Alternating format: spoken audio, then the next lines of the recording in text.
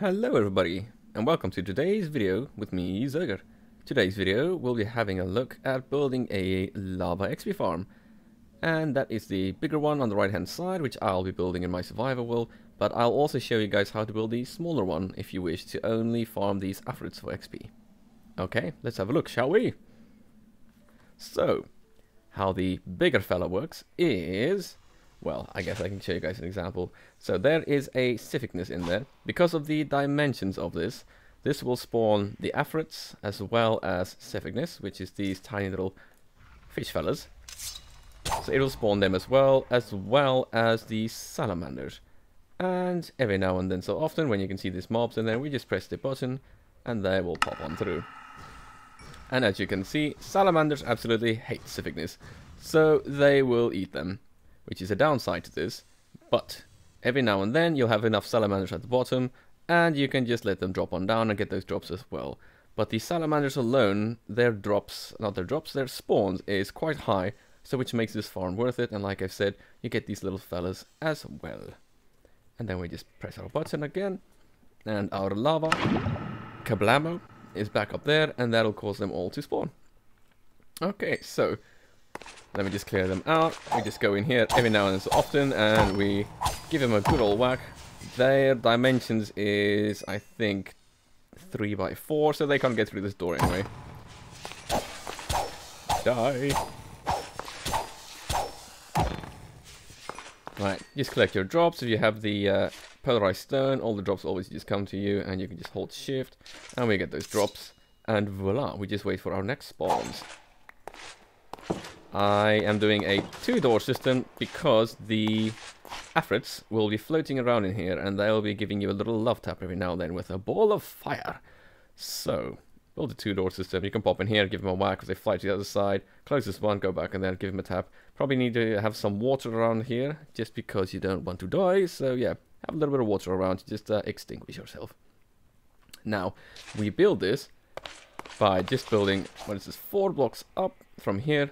4 blocks up, you can probably do 1 block less, doesn't really matter.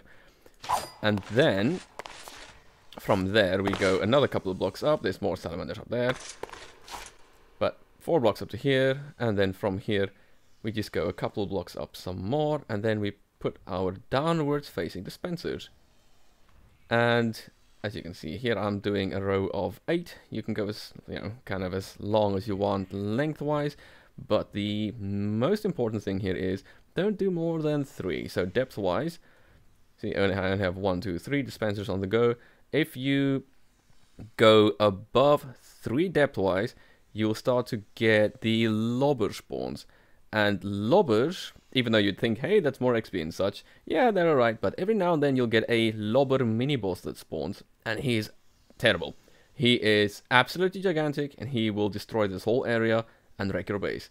So, never do this depth-wise more than 3 blocks of lava. Lengthwise, go as far as you like. Then, obviously, put a bucket of lava inside each of these. So that's quite a lot of lava. Just one, and it's a bit, of a mundane task really as well. And then we just run a little redstone across there. And then we build ourselves a little redstone ladder. So, the important guy is this one down here. So you just place yourself a redstone torch. Not there, but yeah, it's going to deactivate them. But against the block, so that it gets overridden by the redstone signal of the button, which is powering this block. That will cause this one to become unpowered, and that causes this one above it to become powered, which causes this one to become unpowered, and this redstone to go off, and then on again. And that is how we build this redstone ladder. Pretty straightforward. Now, from here, in order to keep our lava up here, we go and we build ourselves, well, not build, I guess, we place ourselves a load of signs just going all the way along here and along here. And then the inside here, place yourself a sign there, and then whilst holding shift, actually it's from this side. So that sign there, you can place signs against other signs if you hold shift. So just place sign, sign, sign, sign, sign while holding shift all the way, and that keeps this middle block suspended. And then, voila, we have this lovely little summoning pit of, I guess, lavaness. And then they all just get summoned in there, not summoned, spawned in there. And their hitboxes is 3 by 4. So you want this farm to be at least 4 blocks wide. I'm doing 8 because there's quite a lot of them that spawns, like you can see. And every now and so often we just hit that and plop, they drop one down, like you've seen. We go in there, we kill them, and that is that. Drops wise, I'm not sure if they drop any of the parts that you need for the forging station, you know, to make those unique craftable tools, but you'll get these drops here. Every now and then you'll get the Cephignis meat, which is from the little fish fellas that'll be killed by the salamanders because they hate them. You'll get loads of coal, you get magma cream, you get the scorch fireball drops from the Afrits, and you'll also get blaze. And that is that one done. Simply push of a button, push of a button, bang. And that is how that farm works. I hope that makes sense. And there's another salamander. So as you guys can see, the salamander spawn rates are pretty good. And bearing in mind that this is actually, let me show you guys. I chose a very bad location for this because underneath here is actually a load of lava. So there's lava there, there's lava there. I started covering them all up. There you can see there's the Cephignis already. So he's taking up the mob cap. So there's already loads of lava around here. And this farm is still doing pretty good. So that's not too bad. So yeah, be sure wherever you build this, make sure there's no other lava pools and such around to get maximum rates. Okay, that is the big old guy done. Now the smaller one, this one only does Afrits. Just kind of whack him in the feet, pretty straightforward. Wait for him to come on down at some point, and then we'll carve off his ankles. Come on, fella. As soon as I kill this one, they might spawn there. But anyway, die. Okie doke. Spawns come all through. You can right click them. Obviously, if you have got the polarized stone, as you can see, it's following me around. But you can just right click them within there and grab all those drops. Okie doke. So we simply put a button here. We have a redstone line going across the back, and it just runs across these blocks, which is powering these droppers. And unlike the other one, these are forward placing droppers, of course. So they will be placing that lava bucket right here. And you just go ahead and fill them up with lava buckets, of course. Inside here, what I've done is I'm just putting myself a slab here to keep them from rising as much as they would like to. So just this top side, I put a slab there.